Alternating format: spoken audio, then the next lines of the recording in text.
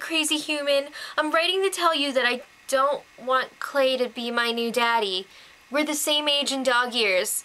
It's weird. I'm glad you're having fun and making new friends. Keep working hard and bring home the bacon. I mean actual bacon.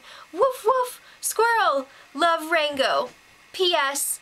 I pooped in all of your shoes and slippers. Shelley's letter is written by her dog. Honestly, the letter is probably more intelligently composed than a letter that Clay could write.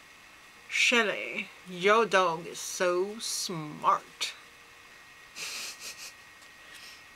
I wake up in the morning thinking to myself, is this real? Is this really real? It's real. I'm in the Big Brother house, I can't believe that this is real. This is really real. It's real. This is real. Fuck. Is it real? Is it real? I think it's real. I don't know if this is real, but I know one thing that is real. It's this hot dog sandwich in this guy's belly. Tell me that this is my life. Big Brother, this is my life.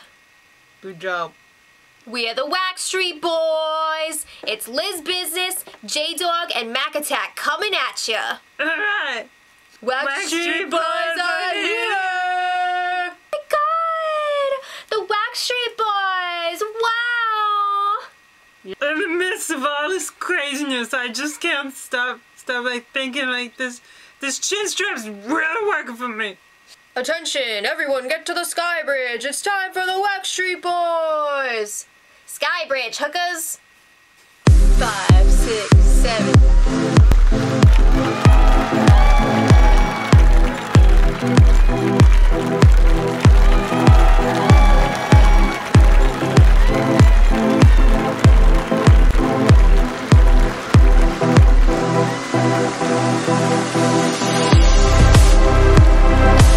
I'm on the block playing another video competition, trying to save myself. I have a pretty good short-term memory, so I'll just keep repeating the.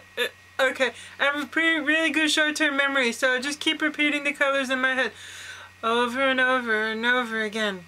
Red, blue. Now that Audrey's been put on the block, my best move is to literally do nothing.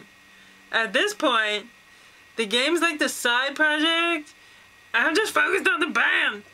I gotta get my chin strap, really get my game strong, and make sure everything pulls through with those three.